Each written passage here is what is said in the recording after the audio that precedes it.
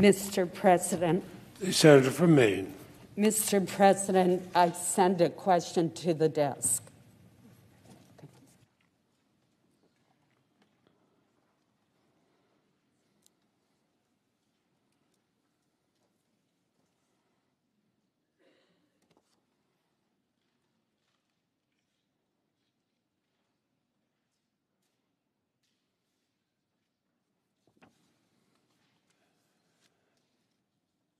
The question is from Senator Collins and Senator Murkowski. It is for the counsel for the former president.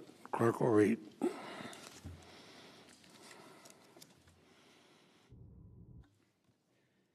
Exactly when did President Trump learn of the breach of the Capitol? What specific actions did he take to bring the rioting to an end? And when did he take them?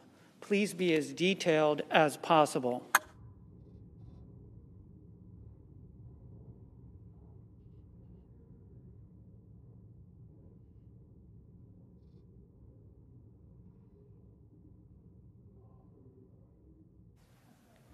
Clerk, read that question again. We're getting it back.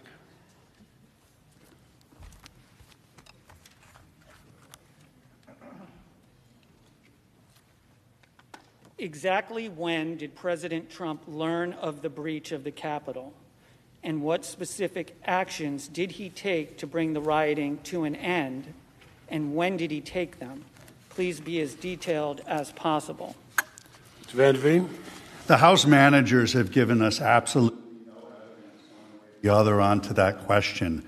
We're able to piece together a timeline, and it goes all the way back to December 31st, January 2nd. There is a lot of interaction between the authorities and getting folks to have security beforehand. On the day, we have a tweet at 2:38, so it was certainly sometime before then. With the rush to bring this impeachment, there's been absolutely no investigation into that. And that's the problem with this entire proceeding. The House managers did zero investigation, and the American people deserve a lot better than coming in here with no evidence, hearsay on top of hearsay on top of reports that are of hearsay. Due process is required here, and that was denied.